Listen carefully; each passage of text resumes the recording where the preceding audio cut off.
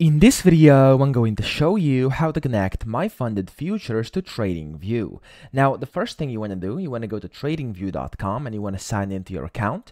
And now from there, hover over products and click on super charts. This is where we're going to be able to actually connect my funded futures to TradingView. So once you are on their charts over here, at the bottom left, it says trading panel. Click on this.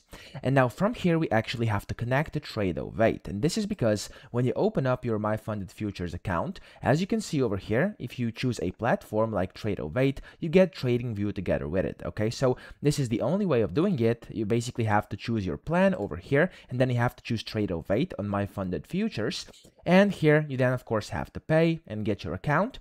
And after you do that, you'll basically get your credentials to actually get connected to Trade08. So just go to here, click on Trade08, type in your Trade08 username and password, and after you do that, click on connect, and you've successfully connected Trade08 to TradingView, and you can of course now start using My Funded Futures on TradingView via Trade08. So that's pretty much it. I hope this video helped you out. If it did, please subscribe to the channel and help me out as well.